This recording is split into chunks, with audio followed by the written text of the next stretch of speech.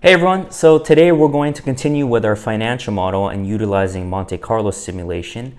But in this video, we're going to look at a new model called the H model. So the H model is going to allow us to model two different growth rates as opposed to our original dividend discount model where we could only project out one growth rate. Now to just remind ourselves of what the dividend discount model looks like, here all we're doing is we're growing some dividend at some future growth rate and discounting by some required rate of return R. And we can simplify it in this form called the Gordon growth model here. Now, if you wanted to model two different growth rates, you could still use this original dividend discount model or discounted cash flow model. And just for each G here, you would input a different type of growth rate. So for example, maybe for the next 5 years, you think that the growth is going to be 10%. And then over time, the growth rate in the long term will eventually move down to a slower, mature growth rate of 3%. But we could use a derivation of that model called the H model, which is essentially an approximation of using the dividend discount model. And we're assuming that we will have two growth rates that will change over time. So for example, we might have a short-term growth rate that is maybe at a value of 10%, and over time, it will linearly decrease to a more mature growth rate of say 3%. And why would we want to use this? Well, in reality, we don't always have one growth rate for a company. Maybe for a very mature company like a Procter & Gamble, we may use a dividend discount model or a Gordon growth model. But let's say that we're trying to model a high growth company such as a Tesla, for example, and we believe that there will be a very high growth rate in the next 10 years, but over time, because of competitive dynamics and margins, companies coming away, eating away at margins, the growth rate of Tesla would slow down to a more mature growth rate of say maybe 3%. So let's take a look at this H model and what we can derive from this. So if we look at this H model, there's two terms here. Essentially, this first term is just our Gordon growth model. This is modeling or valuing the long-term growth or the long-term value of this company that we're looking at.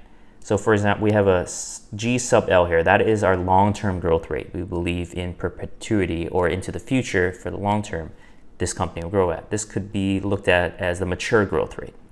The short-term growth rate is represented by G sub S. So let's say that we believe for the company in question, let's say Tesla, there's going to be a 20% growth rate and again, we're using dividends, but we can derive that from earnings, 20% growth rate in earnings in the short term for the next 10 years. Now we have a new variable here called H. What is H? H is the half-life. And essentially, let's say, for example, that you believe for the next 10 years, Tesla is going to have a high growth rate of 10% for the next 10 years. So a half-life is represented as just equal to N, which is 10 for that time period, divided by 2. So H would be 5 in this case, in that example.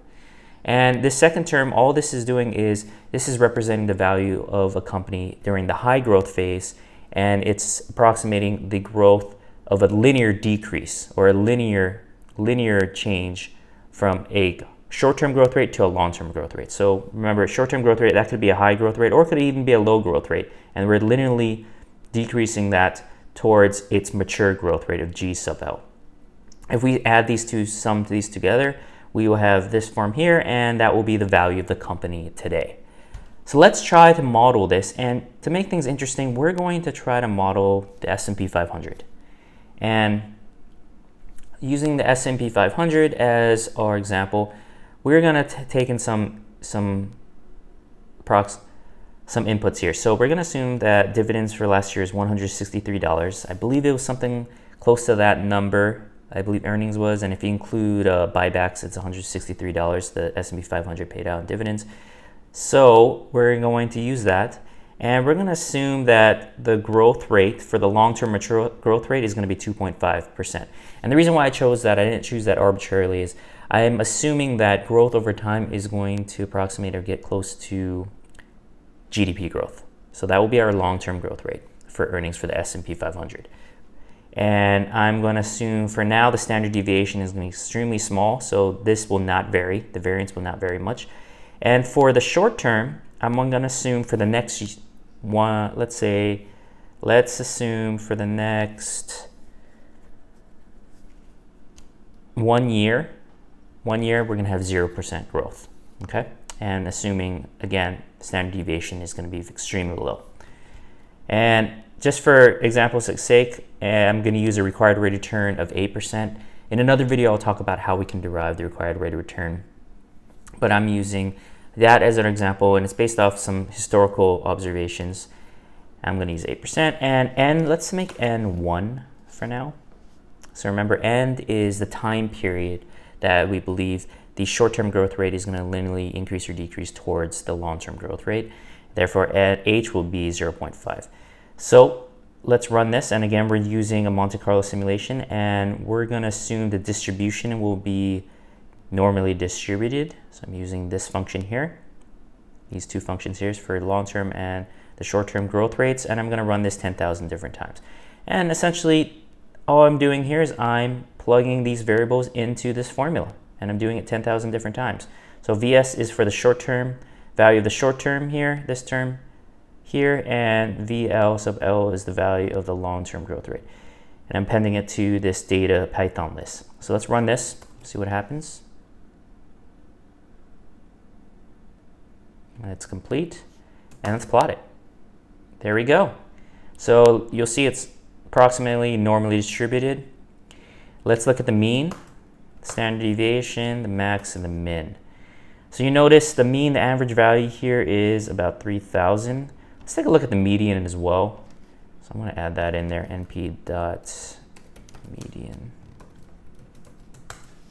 It's 3,000. So yes, so this does look to be normally distributed, because in a normal distribution, usually the median and the mean are exactly the same. So, and they're almost the same here.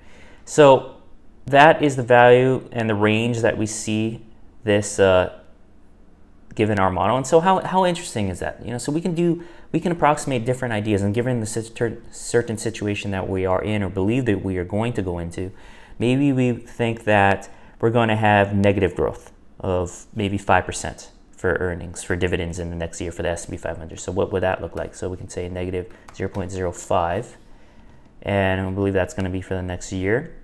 So let's model that out. Run that here. What will that look at like? There we go. Look how, notice how the range has changed. Now our, what is that? Now our median is 2,926, so much lower. So we can model this out in different ways. Maybe, for example, we think we're going to have, this is going to take a longer time to get to our normalized GDP growth of 2.5%.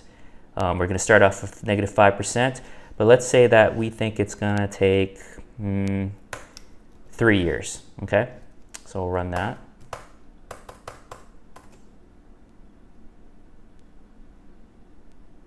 Okay, so we believe that the value of the S&P 500 should be closer to 2,704.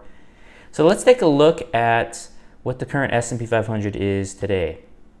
So current S&P 500 is 3,000 today. So, you know, given that, we could think about our model as closer to the market is thinking that we're going to have a faster recovery going into the future. Maybe we believe that it's only going to take 1 year, and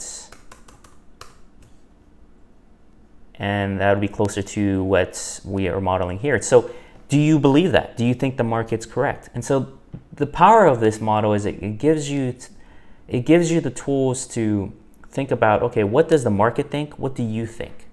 Do you believe the market is correct in projecting this change in N or the half-life? Or do you think the market is correct in this growth rate of 5%? There's a lot of different variables to look at, but we can try to understand what is the market thinking, and what do you think as an investor the market is correct or not correct about. So that's the power of using financial modeling and Monte Carlo simulation. In our next video, I will look at something called using the three-stage model, which will allow us to model other different growth rates, short-term, long-term, medium-term growth rates. And also we can change, remember, we can also change the standard deviation and the variation of this growth, and maybe we're not exactly sure that it's going to be negative 5%. And let me throw that in here just because we didn't do that. maybe we believe there's going to be a 2% change in standard deviation for the short term. And so, 68% of the values are going to fall within that 5% range, right? Plus or minus 2. Plus or minus 2%. So let's run that. Let's just see what that looks like, just to see what could happen here. We might get some weird values. Okay, so we still think that it's gonna be closer to 2,926, given that. But you'll notice that the min and max have changed. So, and the standard deviation. So now that you have these tools, if you like this video, please subscribe. Till next time, guys, thanks.